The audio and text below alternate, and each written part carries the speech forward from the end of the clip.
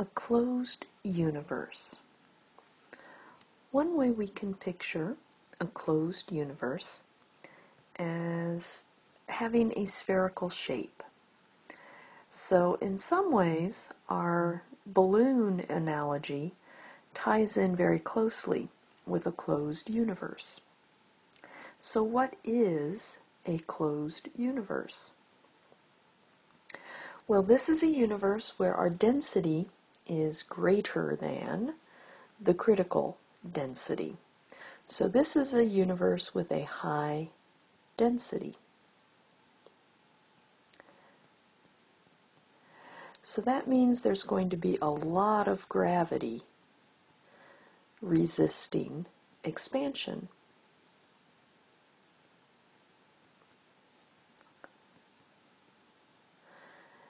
And that high amount of gravity or mass is what actually curves the universe into this spherical shape, because the more mass you have, the more it curves space around it.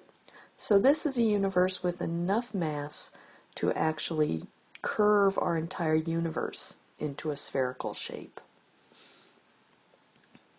So because of all of that gravity, the expansion is going to slow down. And it's going to slow down enough that it actually stops and then collapses back down on itself. And that's what this top picture is showing. Here's the expansion.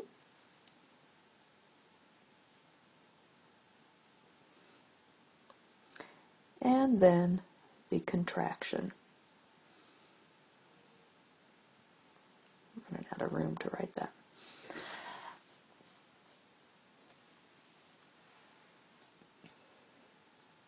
So in some ways, this is sort of like if you were standing on the earth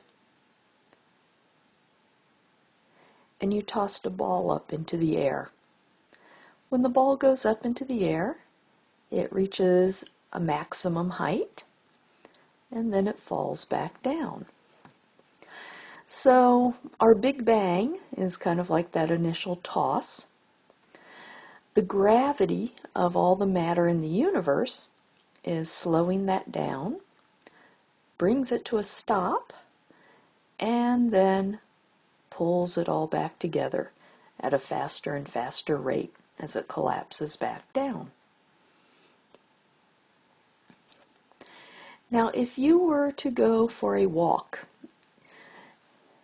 and you walk in a straight line, in a closed universe, you will eventually come back to where you started.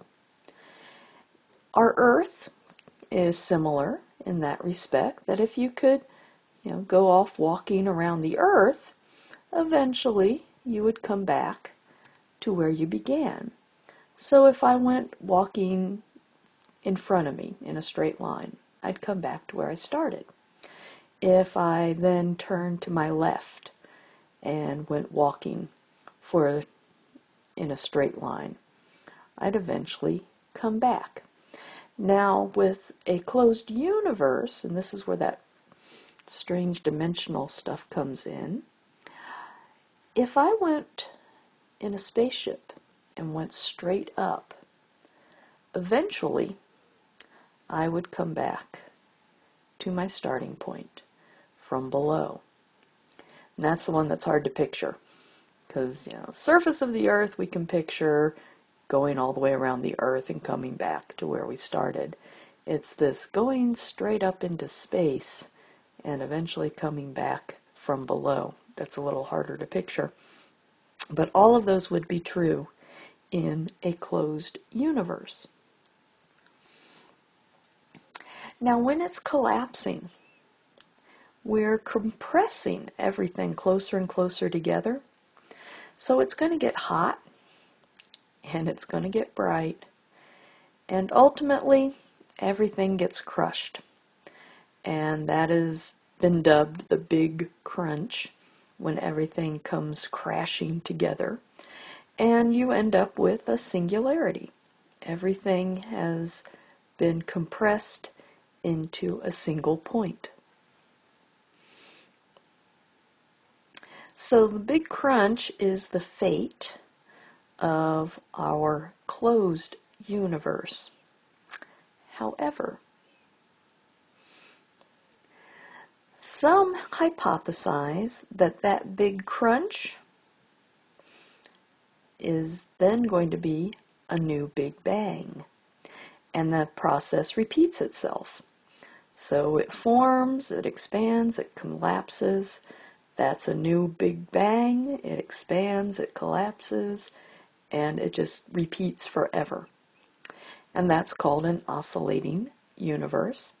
So this is a universe that the end of one universe sparks the beginning of the next.